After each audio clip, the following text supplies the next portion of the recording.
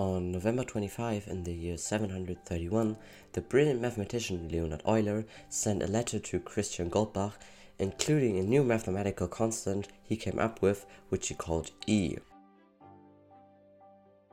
But what is E? Numerically, this question can be answered further simply by just hopping on into a calculator and plugging E into it. By computing the value of this mystery constant, we can see that it equals 2.71828 something something something. This brings up the question of what this constant stands for and what we can actually do with it. My goal today is firstly to come home and know what this 2.718281 something something something stands for, but what is really more important is that I want to give you a general intuition for what a derivative is and how this number relates and follows from the derivative of exponential functions like 2 to the x.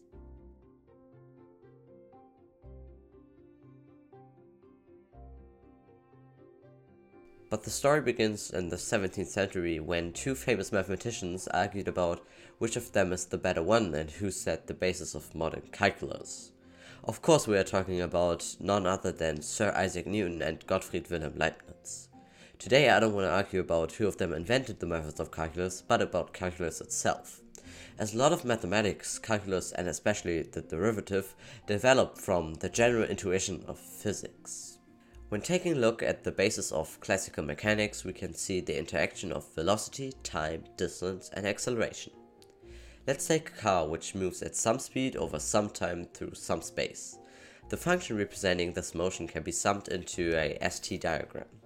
The question I want to ask you now is, how can we define from looking at this drawn ST diagram if the motion of the car is continuous, accelerated, and if it is it a constant acceleration?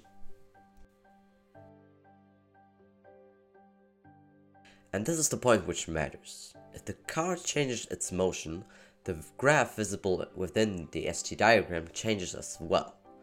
The only way the shown motions are different is by their slope. Okay, but what does this now mean? Let's take a look at a final example where the motion of the car follows a linear pattern seen by the straight line. We derive to Vt by taking a look at the change in distance over the change in time. This is probably what you have learned in high school as a gradient triangle. When taking a look at linear functions, this is very easy because the slope will always be continuous and the velocity so forth will always be the same, in this case exactly 1. This means that the graph describing Vt is just a constant, continuous value. We easily derive this by using mathematical intuition, but let's take a look at another example where the car is accelerating with a constant acceleration. Now St is not linear anymore but quadratic instead. And Vt doesn't follow the same pattern as earlier, and we cannot just set it to a constant value because we have a motion with change. For the gradient triangle, this just means that it is not constant as before. The values change due to the inconsistent slope of the graph. When looking at a dt, so a difference in time of 1, we can see that ds, so the difference in distance, gets larger when we go up the graph and gets less when we go down the graph. You can actually see it shifting in size just by the visual difference. It gets even clearer when looking at the same example but now showing a tangent line. The shown green tangent line now gives a visual representation on how the slope changes over the graph. The slope of the tangent line is higher when it rises up the graph and lower when it falls down the graph. So what do we do with that? The clear definition is that for high values of dt, we can only define the slope and Vt at a very small number of points on the graph. So the ideal situation is obviously that we want to describe the slope of the graph at every point on the graph. We do that by letting dt, so the difference in time, go infinitely small, so we can get down to the point where all points are infinitesimal close to each other. And this is what sticks all the way at the root of calculus. With an infinitely small dt, we can derive the slope of the function at every single point on the graph. In a more mathematical sense, we let the difference in time approach 0 while dividing the difference in s over the difference in time. This gives us the initial limit vt equals the limit of dt approaching 0 while dividing ds over dt. At every point of the graph with dt coming close to 0 but not being 0. With this in mind, we can easily derive vt by just computing the values, and we come up with a linear function. This shows us that the slope of the given function changes, but that change is continuous. This concept is defined by several algebraic rules, which I will go over in more detail in future episodes. In general, this process works for all functions, but still there are some exceptions here and there. For example, the derivative of f of x equal to sine x, which is cosine of x. And there's some beautiful visual proof for this paradigm, which I'm going to talk more about in a future series. But for today, a short explanation for derivatives is more than enough. If you want to understand the topic more deeply, I guarantee I will make a more detailed video about it in the near future. But let's go to the type of functions which are important for today's lesson. The exponentials. Let's take a look at the function f of x equal to 2 to the x. But let's think of this function as an input in time and the output is some sort of population mass. Like for example, the population of algae in a lake. Those grow at exponential scales, which converts our function to m of a of t equal to 2 to the t. When looking at t equal to 0, the function gives us 2 to the 0 equal to 1. Furthermore, if we take a look at 2 to the 1, 2 to the 2, 2 to the 3, and 2 to the 4, and so on, we can see that the overall population mass doubles each day. For the derivative of this function, we now want dm over dt, so the change in population over the change in time.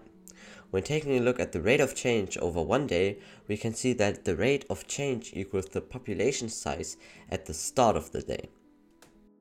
Let's take the change in population, so dm, from 4 to 5 over the course of one day. We can see that this just is 16 divided by 1, giving us the initial value of the population from the start of the day. This is true for all dt's taken from the graph. We can always plot the difference in population over the course of one day equals the initial population size at the start of the day. This of course lets us propose that the rate of change of 2 to the t, so the derivative of 2 to the t, is just itself. And this is generally a good argument, and it is definitely leading us into the right direction. But we have to consider that for the rate of change of a function, so for the derivative of a function, we want smaller and smaller values of dt. This means that we have to instead look at the population mass at a tenth of a day, a hundredth of a day, or even a billionth of a day. So what we want is 2 to the t plus dt minus 2 to the t all over dt. The difference in population mass over the difference in time, but at a very, very narrow point in time. To understand what the real derivative of an exponential function is, there's sadly no good way to give you a visual intuition for the given problem. We will have to take a look at the numerical properties of exponential functions in order to succeed at finding the derivative. So let us take a closer look at the term dm over dt of t equal to 2 to the t plus dt minus 2 to the t all over dt, which is the derivative of the function dm which we have defined earlier. A key property of this function and a key property of any exponential functions is that we can write this as 2 to the t plus 2 to the dt minus 2 to the t all over dt. This redirects us from additive ideas like the addition of tiny changes in time to multiplicative ideas like general rates. What is so beautiful and intentional about this is that we can completely factor out 2 to the t as so. And we have to remember that the derivative describes the function when dt approaches 0. This seems incredibly unreasonable at first, but what's important is that we just separated the part with change, so 2 to the dt, the difference in time, from 2 to the t. This just means that the rate of change is not focused to what point we started, and we've just created a proportionality. And if we go ahead and plug this into a calculator, we get smaller and smaller, or should I say, more detailed and more detailed values for some mystery constant, which at the end approaches around 0.6931. And you really don't have to think about that mystery constant just yet. But what is important is that a key property of exponential functions is that the derivative of them is just itself times some mystery constant. And this makes sense, because we've seen that the derivative earlier was around itself, and now it is just itself times some proportionality constant. And there's nothing special about the number 2. If we take a look at different exponential functions, we can see that another mystery constant arises. The obvious question arises if there's a pattern connecting them. Let's for example take a look at the number 8, which gives us a constant at about 2.0794. And if you take a closer look, you would maybe, but just maybe, notice that this is 3 times the mystery constant of 2, which directly connects these two functions over their basis of 2. So we can obviously see that there's some kind of connection.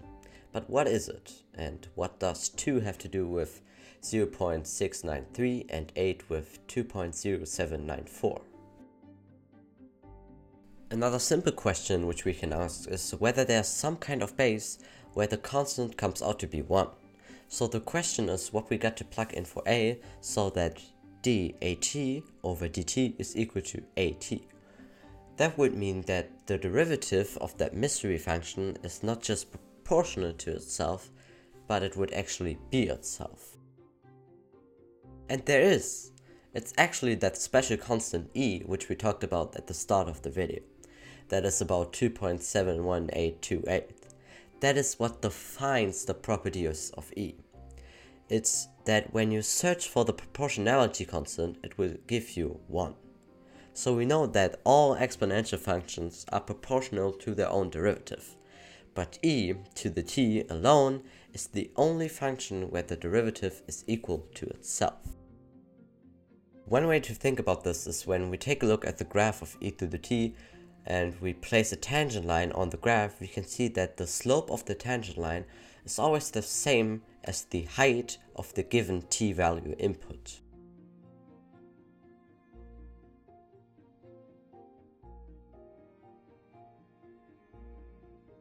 The existence of e to the t is the definition of exponential functions and gives us a great answer to the shown mystery constants. I am happy to show you this definition and give you a more deeper insight about potentials, exponentials, and natural logs. But because this video took a long time to make and I haven't uploaded for over a month, I am not going to include this in this video. I'm still looking forward to making a shorter future episode where I'm going to explain it in more detail and with more relations to integration and more. For now, I hope you enjoyed this video and I hope you have a great day. Feel free to ask any questions down in the comment section, and I'm looking forward to seeing you soon.